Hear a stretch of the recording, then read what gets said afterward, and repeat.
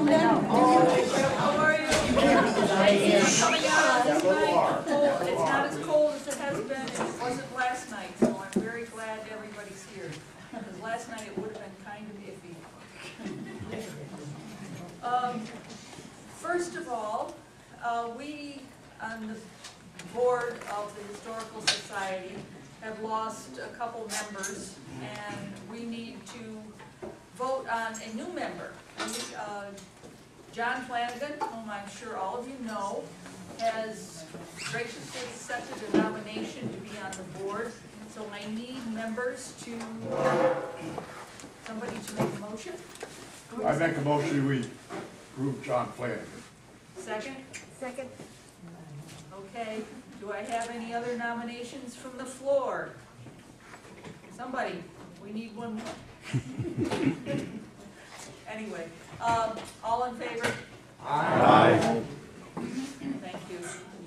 John, you're officially on the board. You didn't ask if there was anybody up there. I want to see who was opposed. No, I'm not asking that one. I'm not giving you a chance out. Thank you. You're welcome. Allison, can I have you talk about the program cards? Yes. Okay, we have a program card out for this year, and I have more copies up there. Thank you very much, Jeff. Very good. January through November, and I don't know, we have some terrific programs, again, as always, I think. One tonight, this is like a highlight, this is something we'll tell you ahead, we just found out tonight. The September 22nd program, which is the Hopewell Depot restoration, which we're planning on a Saturday to just meet down there to go through the museum. We'll still be doing that, but we'll probably also have the talk on the Thursday, that third Thursday, so it'll be a regular program. Just keep that in your head, and you'll be getting a notice on it when it comes. But I'll let you look at it, pick one up, and you also received it in your mailing this month. And that's it. Thanks.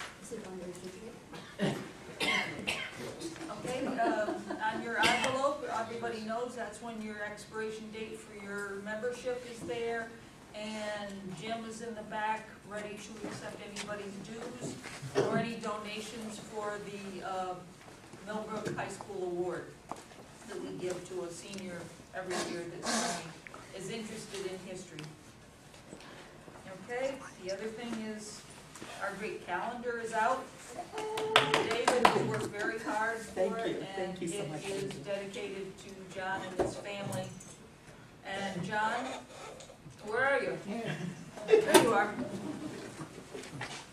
Would you please sign this? Autograph it for the archives? Oh, okay. Well, thank you very much. This is only possible.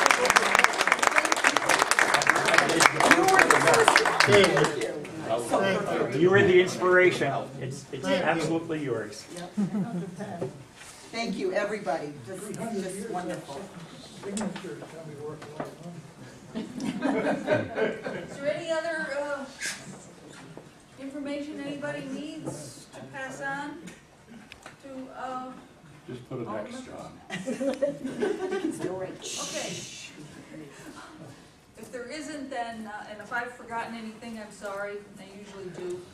But I will introduce Jeff Urbin from the FDR Library, who is going to be speaking about Hobos and Hoovervilles. Thanks.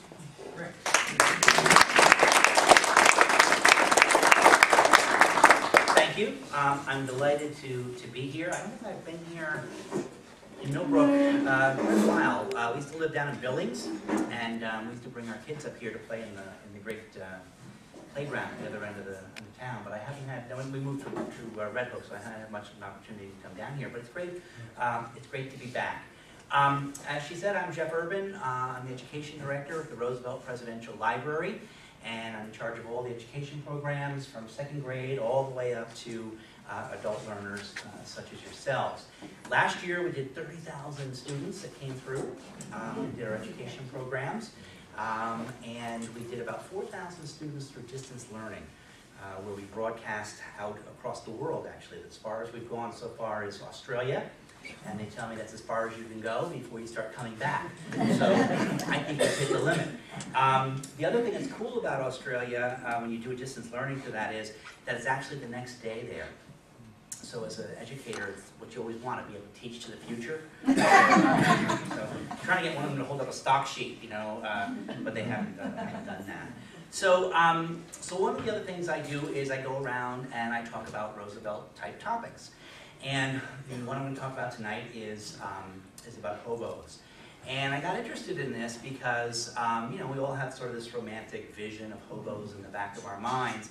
But I have a 17-year-old son and a 15-year-old daughter, and a few years ago, they started calling each other hobos. You know, get your feet off the couch, hobo. And they just started calling each other, you know, hobo, and it sort of got me interested in the topic again. And hobos are really, I think, an interesting topic because they speak to a specific time in American history, and they speak to a lot of economic and social aspects as well. So when you teach about the Great Depression, most people believe that the Great Depression started in October of 1929, right, with the stock market crash. And that is a particular time that we can point to as something of a starting point, but it actually, the Great Depression started for farmers almost 10 years earlier, with the beginning of the Dust Bowl and such. And when we teach about the Great Depression, we teach about it as if it's an economic topic. You know, the stock market crashed, and, you know, everybody lost their money and their jobs and all that sort of stuff. And it certainly was an economic crisis. But beyond that, it was also a spiritual and an emotional crisis. And we tend to forget that. We tend to not teach that when we talk about it in schools. 25% unemployment on average during the Great Depression, as high as 60% in some places. So 1 out of every 4 people were out of jobs. Some places, you know, 6 out of 10 people were out of jobs. And the job, by not having a job, you're obviously not getting a paycheck, right? And that's important because you use the money to stimulate the economy by buying things that you need, and, you know, that creates a, you know, a demand, and then there's supply, and then, you know, the economy begins to pick up from there. But the other thing about a job is it gives you a purpose. It gives you a function, a place in society. So if you're a teacher and you lose your job, are you still really a teacher? You know, if you're a farmer and you've lost your farm, are you still really a farmer? And those of you that are retired, right, you know, you probably identify yourself by what you used to do. I'm a retired pharmacist, I'm a retired doctor, I'm a retired fireman, that sort of thing. So Roosevelt understood how important jobs were, because it gave people a purpose and a function every morning when they got up, they go to work, and they do what it is that they do. They go and they do their job. So yes, it certainly was an economic crisis, but it was also a spiritual and emotional crisis as well. The suicide rate tripled during the Great Depression. People lost hope, right? They lost their jobs, they lost their sense of identity. Back then, at the time, it was primarily a male-dominated society, so if you're the breadwinner in the family and you've lost your job, you've lost an important part of what your identity is. You know, I'm the guy that's supposed to provide for this family, and I can't do it. I can't do it. So the suicide rate tripled during that time. If families had, let's say, you know, children they couldn't feed, they might leave them in an orphanage. They might leave them in a post office, some federal building, where hopefully someone would come along and take care of them. If you've ever seen the play Annie, right, that's basically what it's about at that time. And it also was a time when families tended to collapse in on themselves. So if you had a grandma or a grandpa that couldn't make it on their own, they might move in with you. If you had a 17 or 16-year-old son, you might simply have to throw them out of the house. And that's where a lot of the hobos came from. You know, we can't afford to feed you. You know, you're 17 years old, you gotta go make it on your own somehow. So it wasn't just a pocketbook problem, it was a problem of the heart, with these families collapsing, and it was a problem of the mind as well. People lost their identity. People lost who they were in the society. And that had a huge, huge impact. So these are the sorts of the background that's kind of playing into what's going on in terms of the development of the hobos. Now the term hobo itself, where does that originate? Nobody knows for sure. And if you ask a dozen people, you'll get a dozen responses. Okay, but I'm going to give you three, which are just as reasonable as any of the rest. Some people say the term hobo came from soldiers after the Civil War who were homeward bound. So where are you going? I'm going home. Hobo. I'm hobo. I'm hobo. Right? So it came from that, some folks say. Others say that it came from the boys who would work with hoes and would go farm to farm or place to place looking for work. You know, so they were hobos, right? Going from place to place, looking, seeking some kind of employment. Others say it just came as a greeting. You know, ho boy, and you know, as people were moving from place to place. Nobody really knows. So it depends upon your perspective, and you can argue and such with your friends. So it's anybody's guess as to where that came from. Now, what is a hobo? That has a much more specific definition and a much more important understanding of what a hobo is. A hobo was a migrating laborer. All right, so a hobo wasn't necessarily a derogatory term.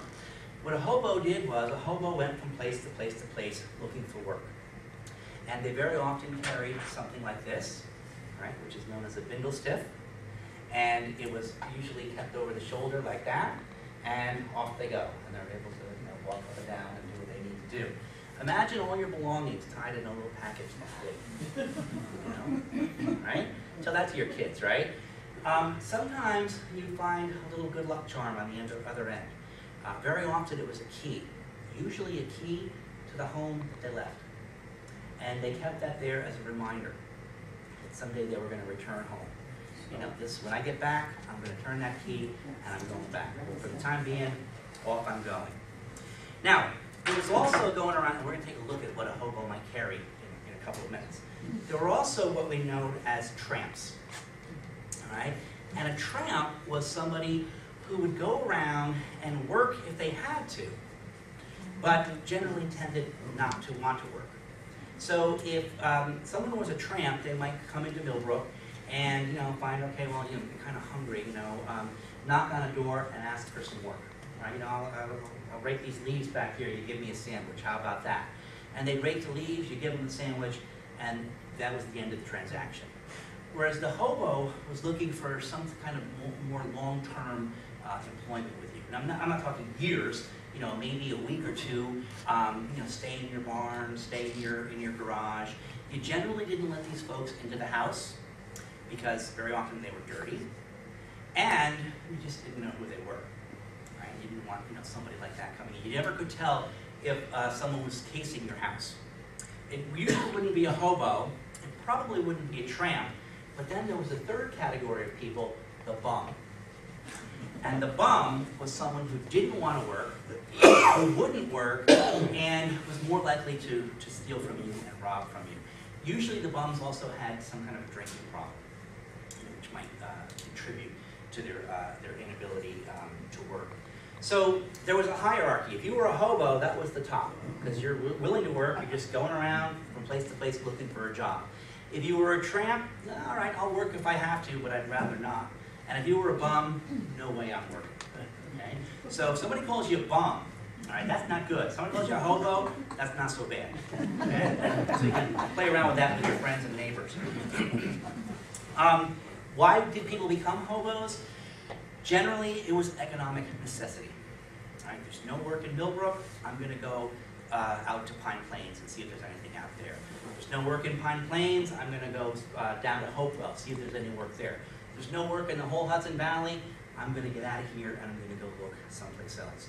Economic necessity. And during the Great Depression, there were actually times where chambers of commerce would put up big signs saying, homeless men, continue on, there's no work here, to sort of get the hobos to keep moving through. And I have a picture of that.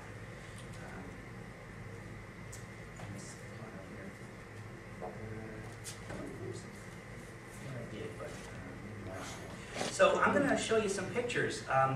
of what we're talking about in terms of economic necessity, right? When these people are moving around.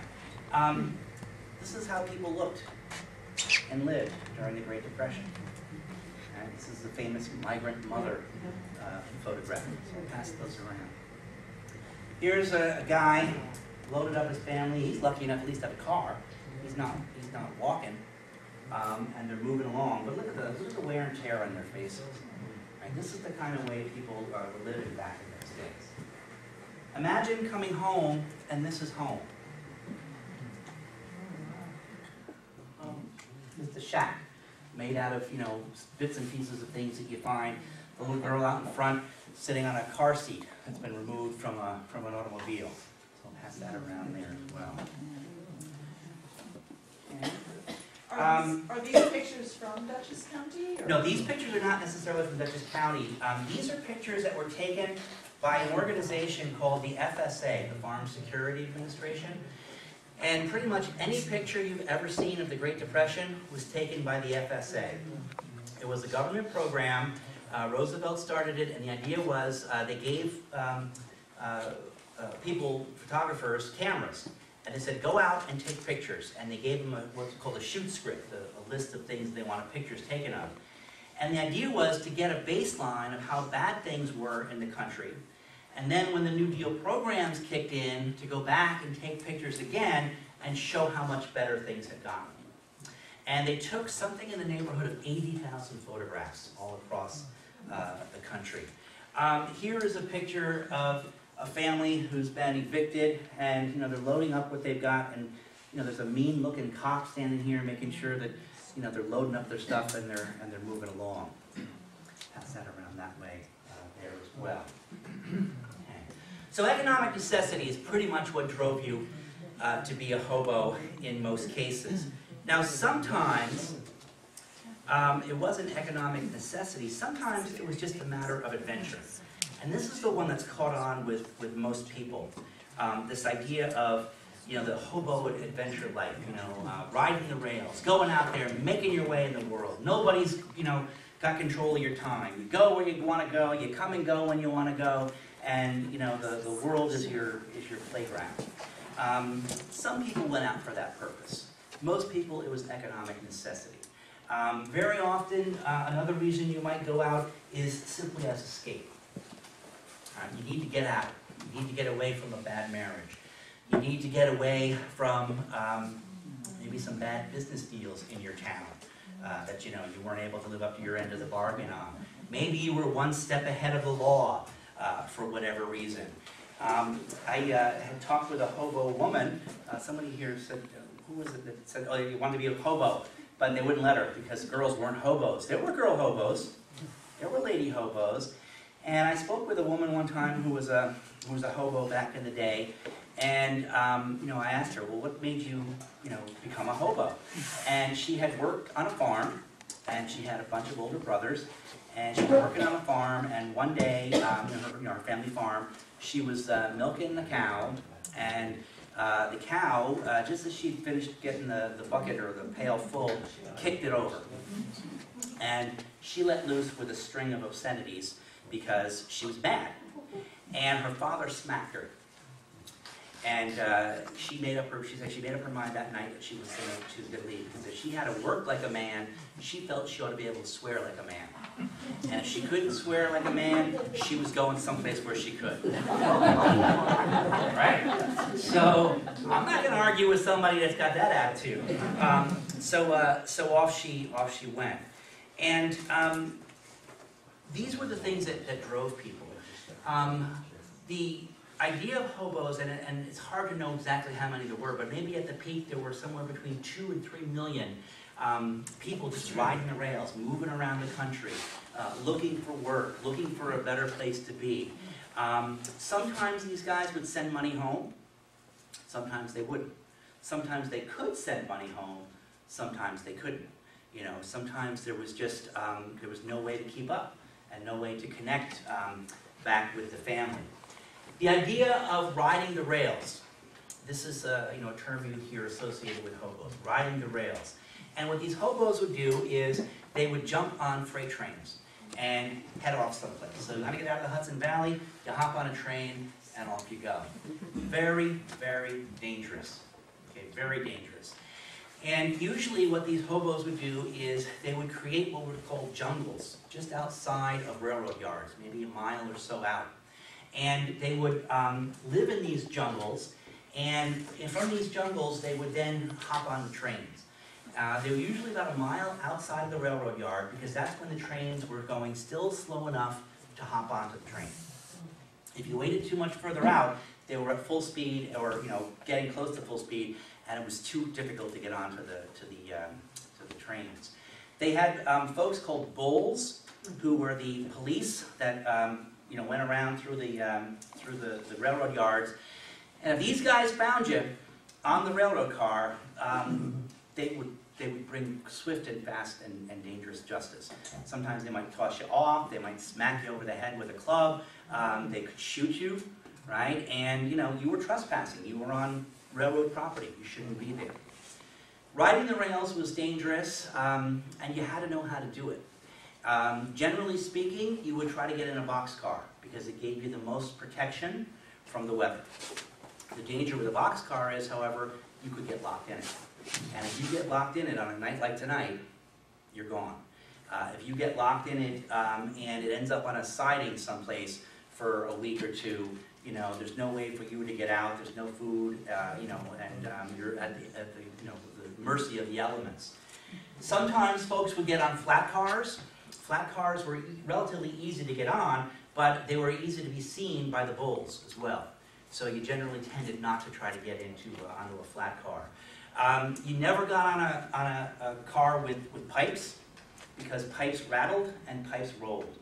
And as the tracks were going back and forth, you could easily be crushed by these pipes and things as they were moving back and forth. There was a code among the hobos that older hobos took care of younger hobos. So if you were a 40-year-old hobo man and you met a 17-year-old hobo boy, you had an honor and a code of honor that you were supposed to protect this kid, and you were supposed to talk them back into going home. Right, to get them out of the rails, to get them out of the way. Sometimes there were unscrupulous hobos, who took advantage of these folks, who took advantage of these kids. If that were the case, and if you were in a jungle and somebody found out that you were taking advantage of some of the younger hobos, there was hobo justice, and they would take care of that because the important thing about being a hobo was you had this sense of honor, this sense of code, because you didn't want to spoil it for the next hobo that's coming behind you. So if you came into Millbrook and you were a hobo and you created trouble, you got messed up with the law, you got drunk, you got into a fight, that makes a bad impression on everybody in the community about hobos. And the next brother that comes through is going to have a hard time. So you always try to live up to this hobo code, this honor code. In the jungle, there was usually a mayor who was just, usually not elected, but just sort of the elder statesperson of the jungle. And as you went out to look for work, and that's usually what you would do, you'd go out to look for work during the day, and you were expected to bring back something to the mulligan stew at the end of the day. And if you were working in an orchard, you might be paid 4 or 5 apples. You were expected to bring some of those apples back for the jungle meal, for the mulligan stew. And anybody that put in could take out. It was just that simple. If you couldn't put in, you could get by for a day or two. But you had to be able to contribute in order to really be able to stay there as well. Riding the rails was one thing. There was also a thing called riding the rods. And riding the rods was if you rode under the railroad car. And there were crisscross rods underneath the railroad car that would, for torque and torsion purposes, stabilize them. And you could ride on those. But you were basically riding on a piece of rod about this big. And if you're in the cross area, you've got a little bit more stability, but very, very dangerous. Gravel would be kicked up, sparks would fly up, embers, from the engine, and the slightest little jiggle or joggle, and you're going down onto those tracks, and that's going to be the end of you. So riding the rails was one thing. Riding the rods was much more dangerous. So folks rode the rails looking for work, hoping to bring things back, and there was a code of ethics. And I just want to read a little bit of that to you. This is an ethical code. Now, it was different in different parts of the country, and so the, some of the rules were different in the West, where there was different kinds of landscape and different kinds of weather and such. But generally speaking, this is 16 points of the Hobo Code. Decide your own life. Don't let another person rule you. All right, so this is, again, a sense of adventure. I'm going to go out there and I'm going to decide my own fate. I'm going to make my own way. And going along with that was this idea that if bad luck befell you, there was probably a reason for that. You may have brought that on yourself. So if you go into a town and you get beat up, or they run you out of town, you probably were doing something you shouldn't have done. You were probably violating the Hobo Code. When in town, always be respectful, especially to the law, all right, because you don't want to end up, in jail. Don't take advantage of somebody who's in a vulnerable situation. And this goes back to this idea of if you happen to bump into, a younger hobo, you're expected to be, the elder statesman and take care of them. When no employment is available, and there's nothing, there's no work, make yourself scarce. You don't want to be hanging around town, attracting attention to yourself. Go knock on the door. If there's work to do, do it. And if there's not, go back to the jungle. Don't be hanging around in town. I remember my grandmother used to talk about how she lived over in on the other side of the river by Maybrook, over there, and there was the railroad yard over there. And they used to have a pretty big jungle over that way. And every now and then the hobos would come and knock on the door and, can they chop some firewood or something for a sandwich, something like that. And, I remember her saying that, they would come always very respectful, ask to do something, and then, at the end you would be given something for that. And they would never ask for more. Whatever you got, you got. It wasn't like you could negotiate. The old expression, beggars can't be choosers, right? So if somebody gives you a sandwich, you can't say, well, I'd like to have a sandwich and a piece of fruit. That's what you got. You got the sandwich, be happy with that, move on. In the jungle community, always pitch in and help. Contribute when you can, and if you can't, you've got to find a way to do it. Stay clean. You had to stay clean, because if you looked, first of all, for simple hygiene purposes, you don't want to get sick. But also, when you're going out there to put yourself forward for work, you want to look presentable. Okay, now you're a hobo, right? You're going to be wearing, kind of old clothes or dirty clothes. But you want to be as presentable as possible. You don't want to be looking like a bum. All right, because that's not going to play well for you. Help runaway children and try to induce them to return home.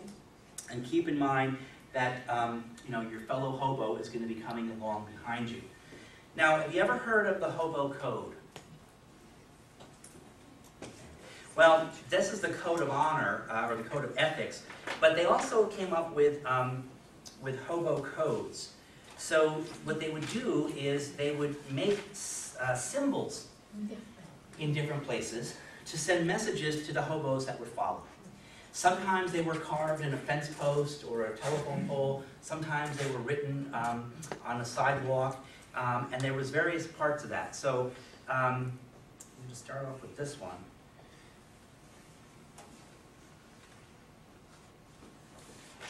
So if you went to Millbrook and you found a fence post out in front of a house with this in it, would you go in?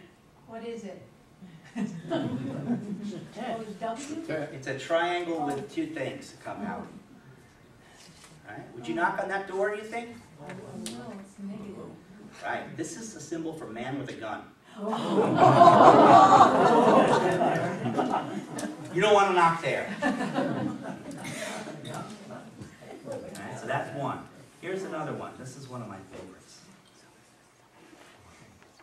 And you see this now. You're going to see this now that I pointed out to you.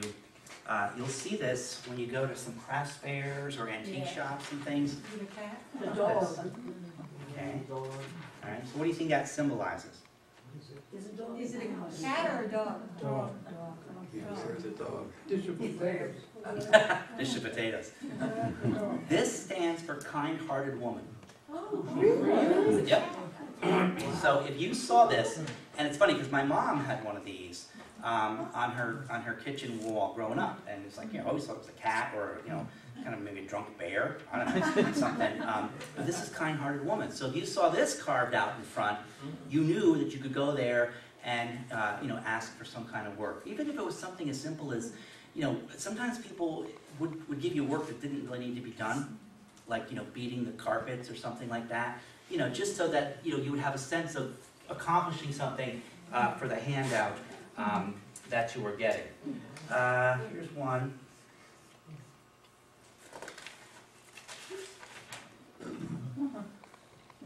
Tic-tac-toe. Right? Tic-tac-toe.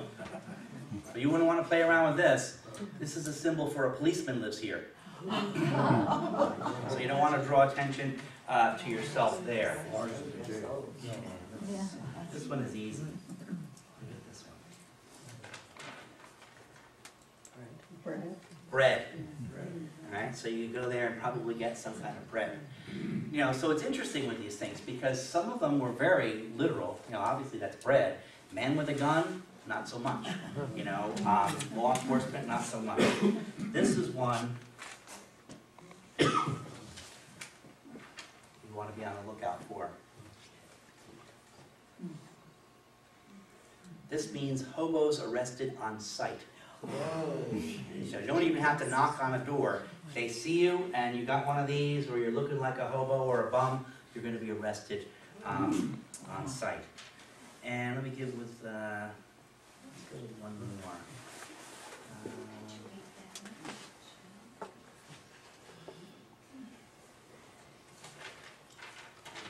This one here. Looks like a fish.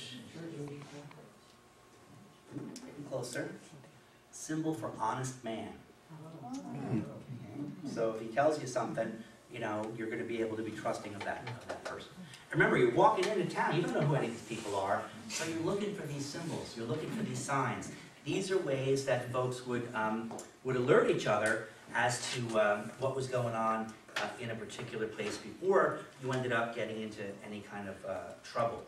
Now, before we go any further, any questions or comments? Snide remarks? Oh, snide remark, yes ma'am. No, bum is a bum. A hobo is a hard-working guy. Okay. I do have lands in New Jersey. People remember driving by them, and there were acres and acres of people just living in bathtubs and inns and whatever. In a jungle. Yeah. In the jungle, yeah. Yeah. Anything else? Any other questions? Yes, how do you think that this language, this code was perpetuated among the hobos?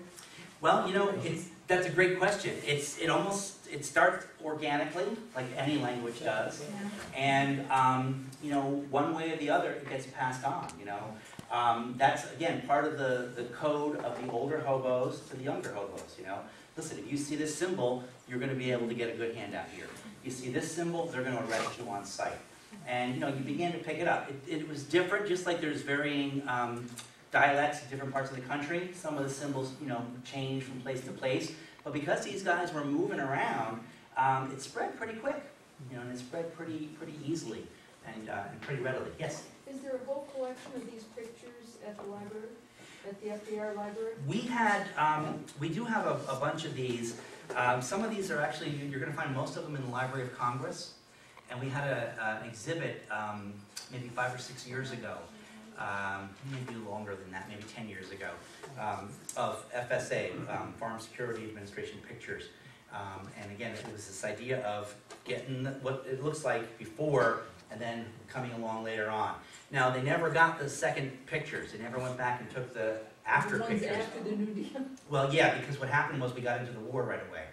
And so everybody had to go off to the war. But imagine, you know, I talked to kids from 2nd grade to adult learners, and you try to describe what conditions were like during the Great Depression. you know, and you know how kids are today, right? I don't have to tell you, but it's hard for them to understand what it was like. But when you show somebody a picture like this is Christmas dinner. These kids are this is their Christmas dinner. And look how they're living. You know, look what they're wearing, look how they are. And this isn't, you know, these aren't bad people. These are just people down on their luck. You know, and it's not unusual to hear people from that era who will talk about, you know, we didn't realize how poor we were because everybody lived like this. You know, if there was one family like this in your neighborhood, you might think, oh, okay, but everybody's living like that.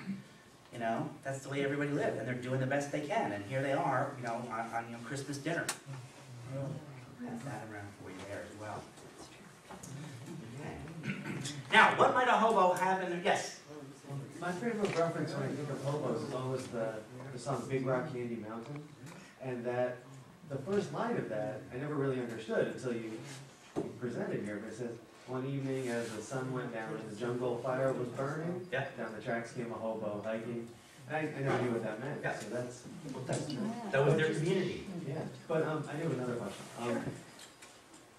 To what extent did the hobos benefit from New Deal programs? I mean, were they separate from what was happening with, you know, the CCC or something like that, or are they taking advantage of those programs like people in settled communities?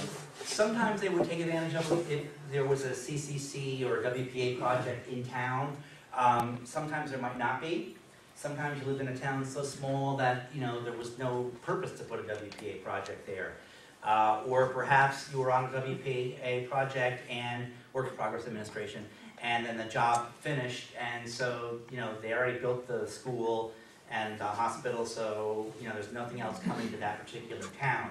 So they might move along that way. There was a program called the Federal Transient Program, which was designed to help hobos so that, you know, they could go into town, have a safe place to be. But it didn't really last long because these guys, you know, you never knew where they were going to go and how they were going to be able to, you know, where they were going to move around to.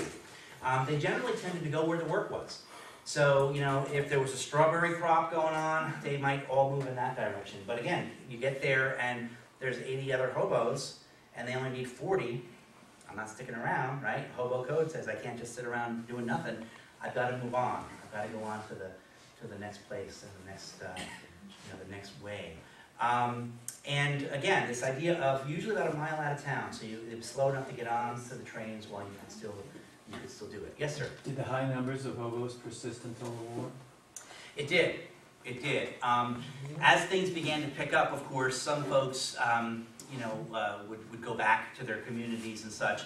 You know, the idea of going back with the key. But by that time, some of them, you know, grew accustomed to the lifestyle and they kind of liked it.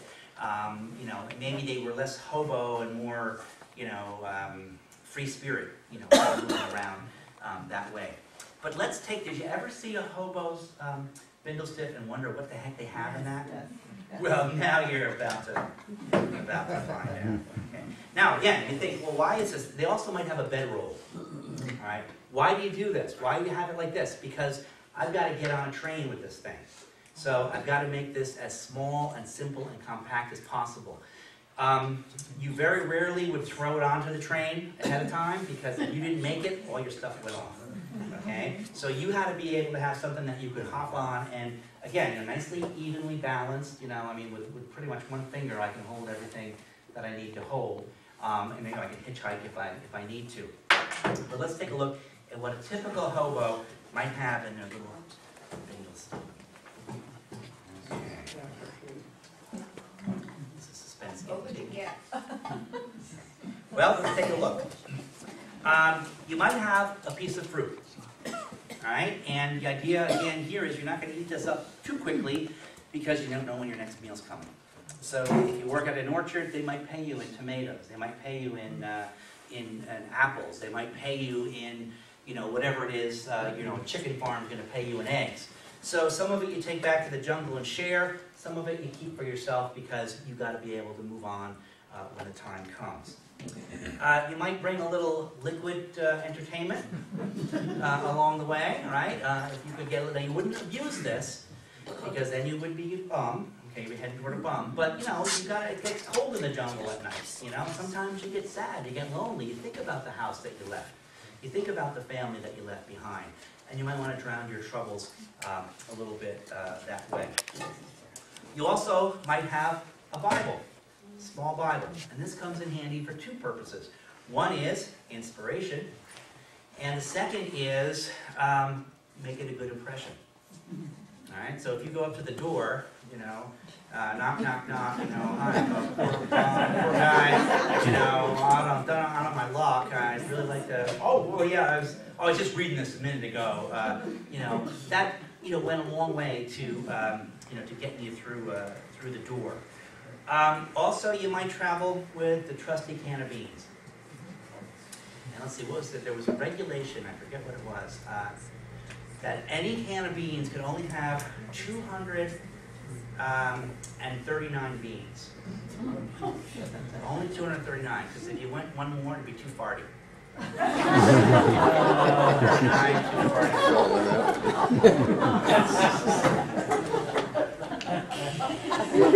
Really right in on that one. You also might have a deck of cards, again, to pass the time, right? You wouldn't generally get into bets, because if you got into, you know, poker games and that sort of stuff, A, you had nothing to ante you up, and B, you were likely to get into a fight. Okay, so this was, again, mostly for passing the time. You also might have a small bit of candle, you know, something to give you a little bit of light, a little illumination. You wouldn't use this usually on a train because there was always a fear of fire, and certainly a flame is going to attract the bulls. You know, they're going to see that, and they're going to come for you. But if you're, you know, off in your corner of the jungle, you know, this gives you a little bit of comfort. You also might carry around a piece of coal, and this was because it was readily available, right? Most of the trains in those days were you know, coal-fired. And you could use this to, I won't do it here, but you could use this to make your markings on the sidewalk or the fence post out in front of, you know, a kind lady's house, or, you know, where a policeman might live. You also would probably have a knife, you know, a nice pocket knife. This came in handy for a lot of things. You could carve the symbols into places. You could open cans with it. You could, you know, scale fish if you needed to, and if you had to, it offers you protection as well. Okay, so this was a very valuable part of your tool. This was something you would use to get water. And the idea is, you know, you don't want to get wet when you're out there because you're going to get cold. And you don't want to get wet because you're going to get, you know, dirty. So if you came up to a river or a stream, you might use this to just toss it in, collect up your water, and then, well, you wouldn't do it that way because it would spill out. But you would use this so you wouldn't have to get too close to the edge of the water, and you'd be able to, I would starve as a hobo. Clearly I'm not. But you know, you would do that to get your water out, and you wouldn't have to get yourself wet because you'd have no way of drying yourself. And so, you know, simple little things like this. You also would tend to have some matches, right, for keeping warm, for lighting your candle, for getting a fire started in the jungle, and then maybe if you were a little bit, you know, naughty, you might do a little bit of gambling along the way. You know, gamble for a couple of tomatoes or something like that. But this is it, right? And the clothes you wore, and maybe a bedroll, and maybe a blanket, you know, something like that. But imagine going across the country with just this, you know. To shave with, to wash with? Yeah.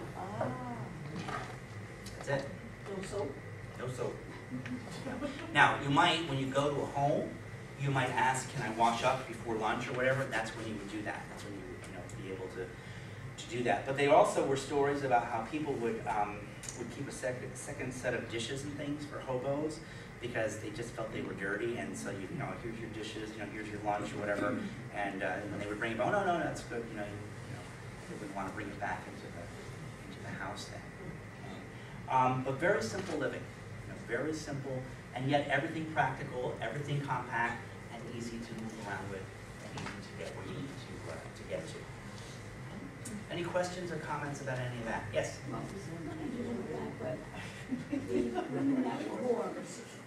They called them hobos. They didn't have anything to do with the hobos or bums. That's a good question. I don't know anything about those kind of women.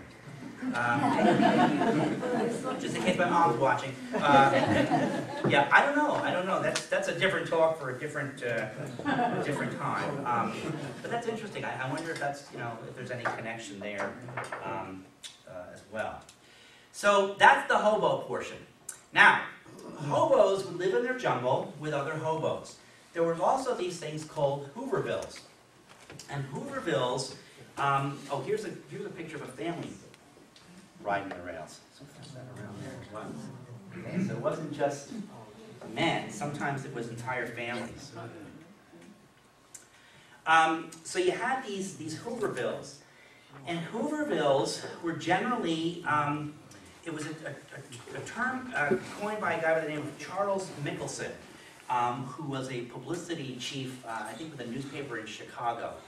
And President Hoover was president, and Hoover was not seen as doing a particularly good job at bringing relief to people with depression.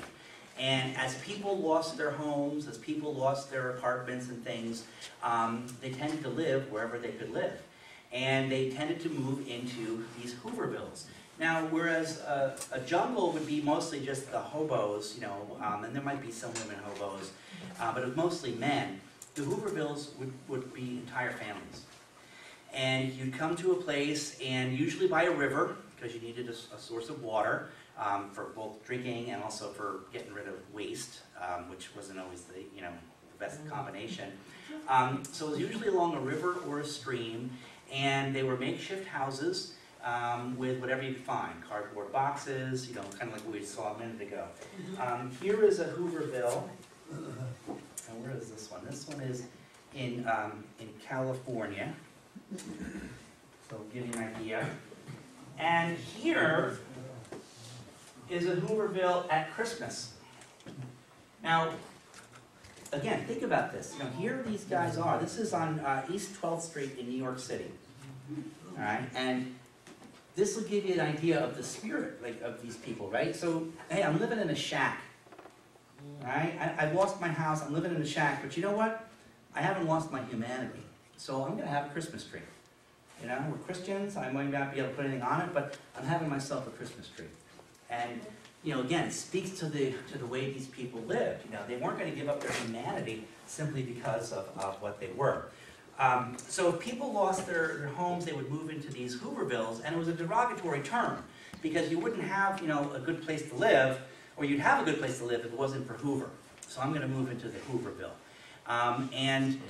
Sometimes these Hoovervilles would have as many as 10,000 people. They generally tended, there was a lot of them out west and also in the New York City areas in the cities. If you go on the train into New York, there's an area where you go down and the train goes over the East River. Just as you're coming into New York, there was a huge Hooverville right there. And these Hoovervilles would create their own communities. So there would be folks who sort of identify themselves as the police of Hooverville. So if you were stealing something from somebody else, they would prevent you from doing it. There might be a mayor who was, kind of in charge of the general, there wasn't much way to enforce things other than, simple, mob mentality and such. But that's what these guys would do. There would be maybe women that would take in sewing, and they would be, the seamstresses of the Hoovervilles and such that way. Here's a little boy from Pennsylvania, and he's looking for coal slag to bring back to heat around the fires at his location. They have their own governance, they have their own law enforcement, and what happened was California was starting to get so many of these Hoovervilles that they actually passed laws against them. Because California being warmer, people were moving out there, and so it was an easier life out there. And they had what they called the bum blockade. So if you were moving into California with no visible means of support, the chances are you would be stopped on the main roads coming in and turned away. You can't come in. Where are you going? I'm looking for work. Well, there's no work here. Send you back out, send you off that way. Gradually, public sympathy began to turn, and those laws were overpassed or overturned, and California became more welcoming of folks. But there weren't just Hoovervilles, there were also the Hoover name attached itself to other things. For example, this is called a Hoover flag. If you pulled your pockets out, all right? It's a Hoover flag. What am I doing? I'm flagging the fact I have nothing in my pockets, all right? That's what I got him to thank for that. This looks like an ordinary newspaper, but back in the day, this would be referred to as a Hoover blanket. Because you would get this and use this to keep yourself warm. You've seen the the stereotype of the bums laying on the side, on the benches and stuff with the Hoover blanket. Hoover leather, cardboard. Got a hole in my shoe? I'm gonna fill it up with some Hoover leather that way. Hoover stew was any kind of meal watered down. So if you were having soup and it was mostly juice, it's a Hoover stew, okay, or a Hoover soup. A Hoover wagon was a horse-pulled wagon if you could afford a horse, and if you couldn't, it was you pulling the wagon. All right, so you were the Hoover wagon as you went through. Now the Hoovervilles, some of them lasted for as long as 10 years. In some places, and some of them had as many as almost 10,000 people living in them. And once they were established, it was very hard to get them out of there because they became homes, they became communities, they became places where people lived. Now, there were many New Deal programs, that were designed to help alleviate these Hoovervilles, to help to get people back in their apartments and their houses and their homes, the homeowners, remortgaging and refinancing and those types of things. But this is the way a lot of people lived. This is the way a lot of folks had to support themselves. So the Jungles were mostly men, the Hoovervilles were families. They were people, and there was a huge Hooverville also in Central Park, New York, right by in the corner there with the Metropolitan Museum. And these are just people that had no other place to live. So they got tar paper, they got cardboard, they got wood, they got whatever they could, and they made houses and shelters for themselves, essentially. The Great Depression tried to help all these folks. Well, not the Great Depression. The Great Depression caused all these problems. The New Deal tried to help these folks, and most of the Roosevelt programs were designed to give jobs. Again, the idea of a paycheck, the idea of a purpose, and tying into a community. And when you had a program, what the Roosevelt administration would try to do was to make it a win-win for everybody involved. So for example, if you had a young son and you didn't want him out riding the rails, you might enroll them in the Civilian Conservation Corps. And what that did was it took young men out of the cities, moved them out to the country where they made parks and campgrounds and those types of things. They got 3 square meals a day, a nice place to sleep. Mom no longer had to feed them in the city. Crime went down in the city because crime is a young man's profession, right? If you're 20 years old, you can't find a job, you're going to hit somebody with a head and take their money. And the way it worked was you usually got about $1 a day, so about $30 a month. 5 of that, the boy in the camp got to keep. The other 25 was sent back to mom to help feed the rest of the family. And that $5 that guy got, was at the camp, he could spend in the camp canteen. So it taught them money management. Because if you liked gum and you went in and you bought $5 worth of gum and you chewed it all up in the first week, you went 3 weeks with no gum. And that only happens once before you learn how to budget your gum out and budget your money out, that way.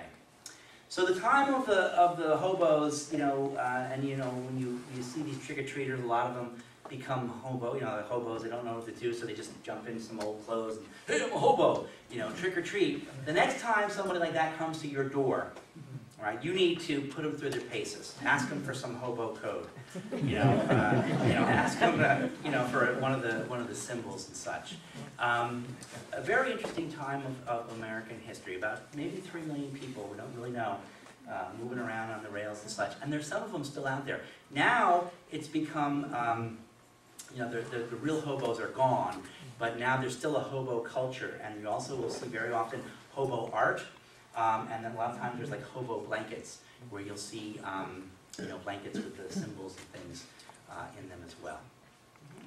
Any last other questions, comments, sir? Yeah, covered bridges, was that more where tramps hung out? Probably, yeah, because, there or a bar, usually, somewhere near a bar. Again, these were guys you didn't want to go near. These were the guys that were likely to cause trouble for you, didn't want to work. But the hobos, they were good, solid people. They were folks that, that were trying to make a way for themselves in the world without creating a problem for anybody else. Yes, we'll go here and we'll talk about That picture of the three little kids eating at the table in the background, I don't know how many people noticed the De La Val cream separator. Yes. Maybe that's its business. Little local connection there, huh? Yes, sir.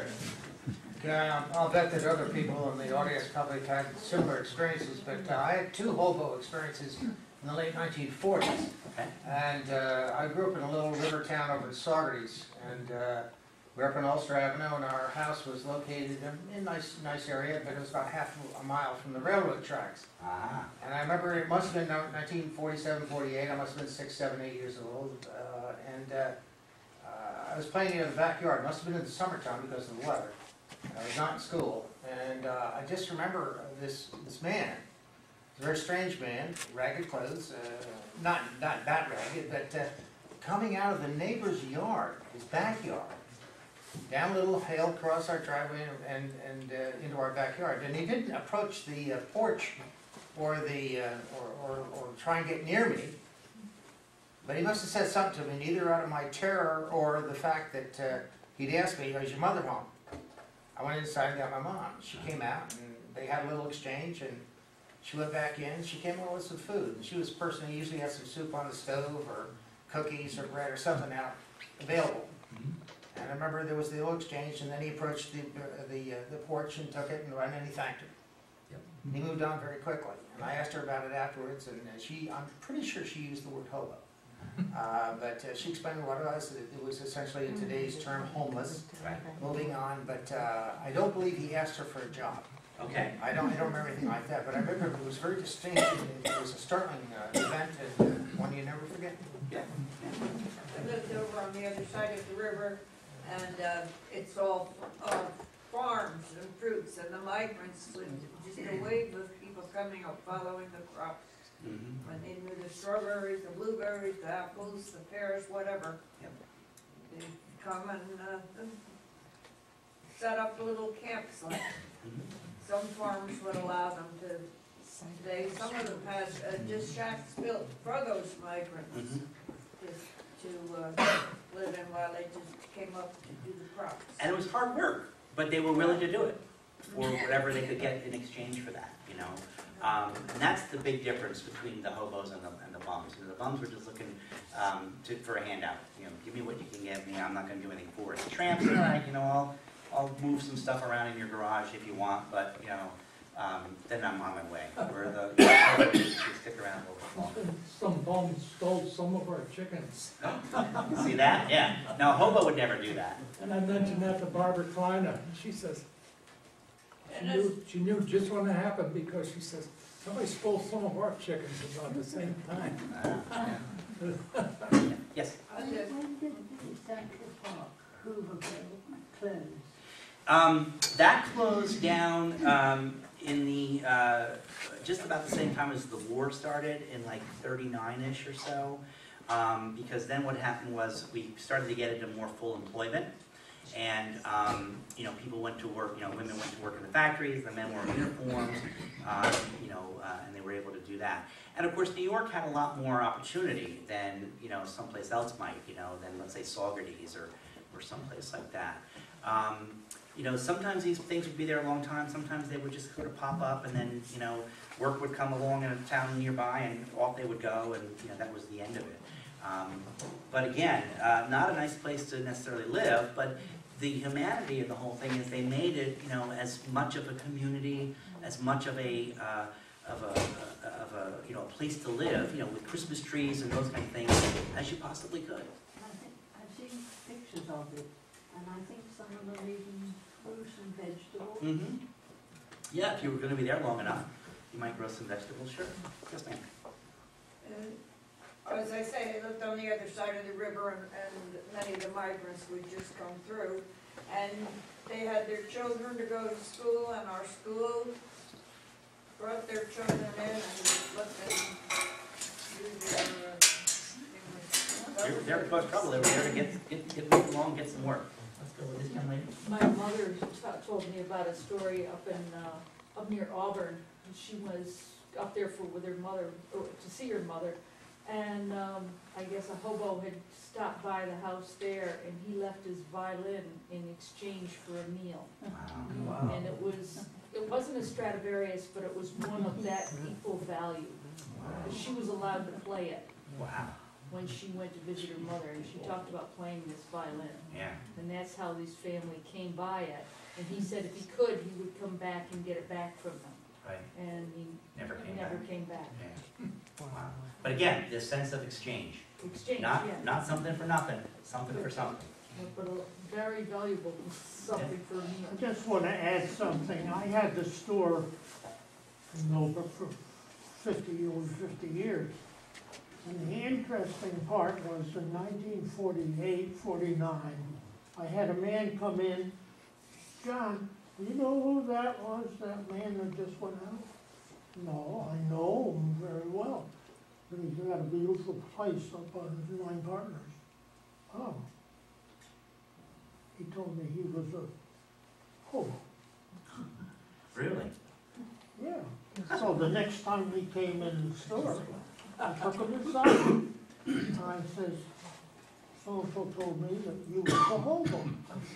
Tell me about it. You never hear about it. But listening to you telling about all this stuff, this is exactly what he told me, the code that the hobos have, and all the things that you just explained to us. And he was a very, very proud. He did it for about 2 years, he said. And then, he had problems at home, and to get away from it all, he said, I'm going to be a hobo. And the idea of escape. I forgot that. Across the United States. And so let me tell you. Very, very interesting talk. Well, I'm glad that that he substantiated what I'm talking about. It might have been my dad, now that I think about it. No, I'm just kidding. Here were some, I meant to list this, here were some notable hobos. Jack Dempsey was a hobo at one point in time. Woody Guthrie, I'm really surprised at that guy, right? Jack Kerouac, also. Robert Mitchum. He was. Wait till you get to there's one that's like, you're going to just drop your jaws. George Orwell was a hobo for a period of time. Carl Sandburg. And this is the one that shocked me. Art Linkletter. Really? Right. Hobos say the strangest things. And these are all folks that were, down on their luck and moving around at one point. Most of the folks, when things picked up, and they were okay again after that. The migrant farmer lady that I sent around, they found her, in 1979, they tracked her down, and she had done well. She'd gotten through the Great Depression, and things had picked up and everything, and she did pretty well for herself, despite being that bad off at that time. Yeah, there she is there. Yeah. Yes, Kathy. Did any sizable number end up in the military during the Second World War? Do we know? A lot did, because again, they were looking for an opportunity, and it fit right in, right? The whole idea of, hey, service for something, so that was a good way to get employment by going into the Army that way. Many of them had some skills, they had been doing other things, so, all right, I can bring the skill to my work in the Army, and then also learn something in the Army, and, maybe use that as a trade when you get out. Okay. That's when they said 3 hots in a cot. Yep. Yeah. All right, well, thank you for having me out, and I hope this was enjoyable.